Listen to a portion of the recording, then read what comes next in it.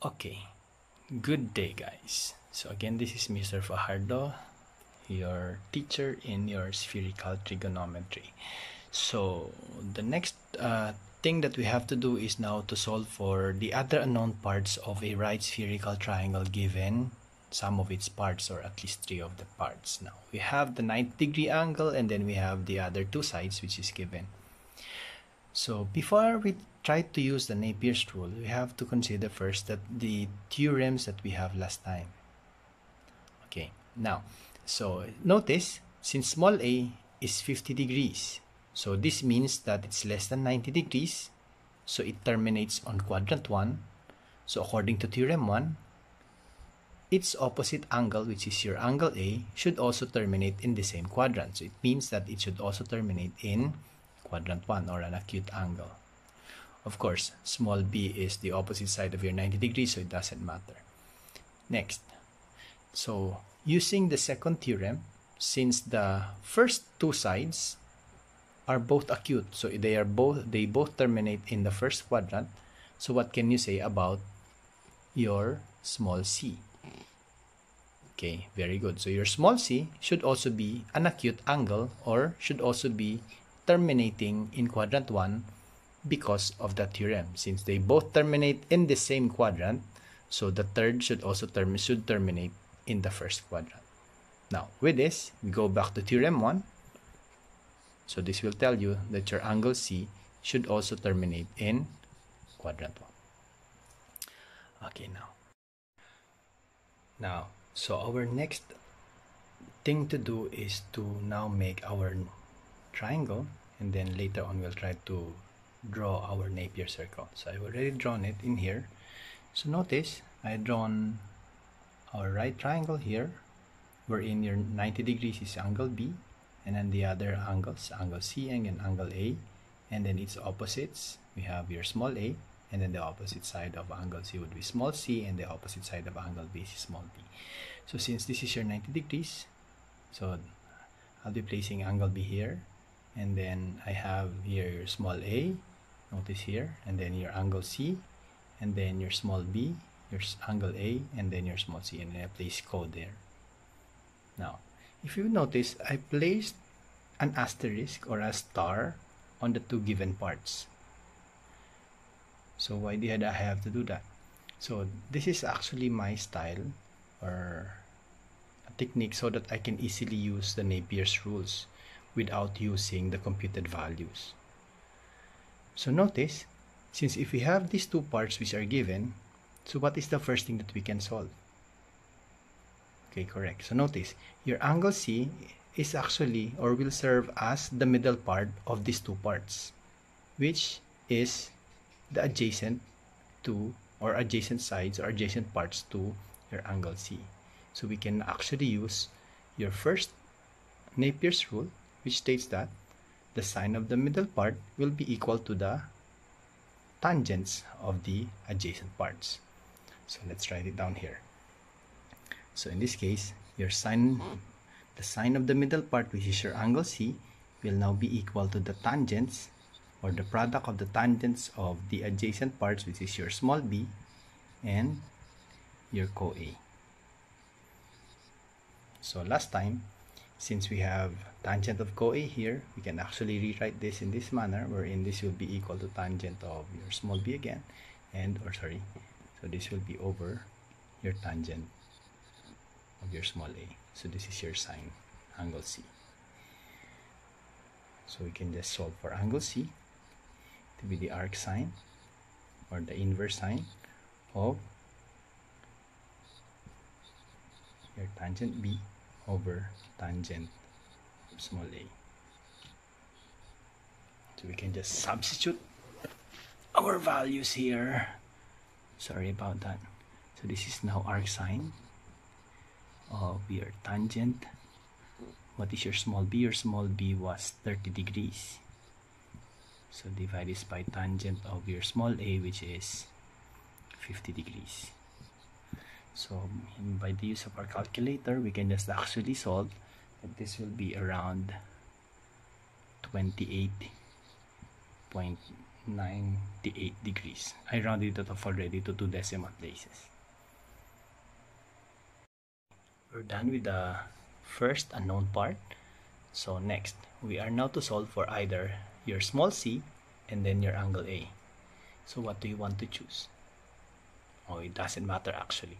So let's try to solve for your cosy first. Now, if I'll be trying to solve for cosy and I need to use the given parts, which is your small b and then your small a, so which among these three will serve as the middle part? Okay, you're correct. So notice that since we have these three parts, small b will serve as the middle part of these two parts, which will serve as the opposite parts of your small b. So we can now use the second rule, or the second Napier's rule, which states that the sine of the middle part, which is your small b, will be equal to the cosines, or the product of the cosines of these two opposite parts. So this will just be what? So writing it here, we have sine of your small b will be equal now to cosine of your cosy, and then multiplied to cosine of your co-A. So again, so we have discussed last time that if we have the cosine of the complement or the cosy, you can actually rewrite this as sine c, and this will just simply be sine of small a.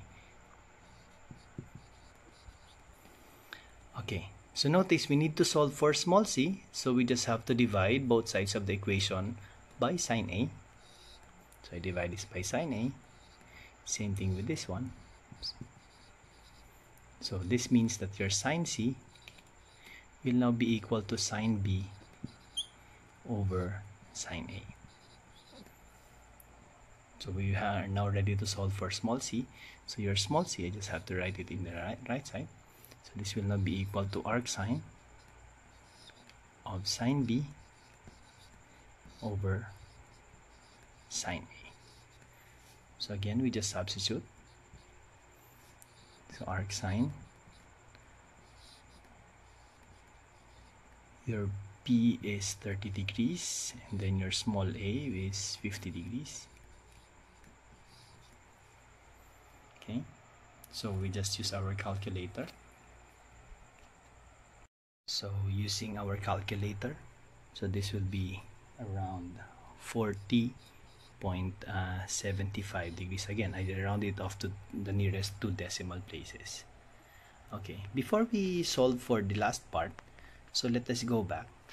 So from here, we were able to identify that your small c should be in quadrant 1, so is your angle c. So if we go back to our previous answer, notice your angle c is 28.98, which is really an acute angle, so which terminates in the first quadrant. So same thing with your small c here. Okay, so we're in the right track. Okay, so we're done with your small c, and the last thing that we have to solve is your angle a. Now, if you look at this, so we need to solve for angle a, and then we have to use again the given your small b and then your small a.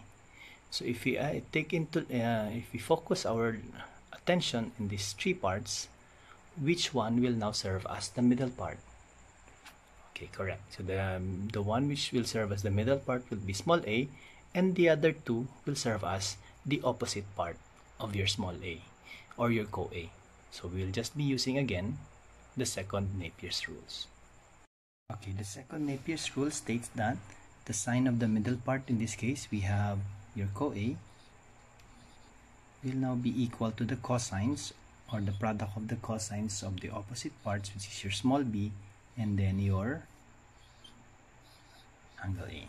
Okay, so again, sine of co-a, so we can now write this as cosine of a, and this will turn out to be cosine small b and then cosine of angle a. So we have to solve for cosine of angle a, so we just again divide both sides of the equation by cosine b. So this will be removed, so cosine of angle a will now be equal to cosine of small a over cosine sorry, of small b. So let me write it here. So your cosine, sorry, so your angle A now will be equal to the arc cosine, or the inverse cosine of cosine small a over cosine of small b. Okay, so we now just substitute cosine inverse. Your small a was 50 degrees, and then your small b was 30 degrees. Okay, so we just use our calculator again. So again, by using our calculator, this will now be around 42.08 degrees. Again, I round it off to the nearest 2 decimal places. So we are now done.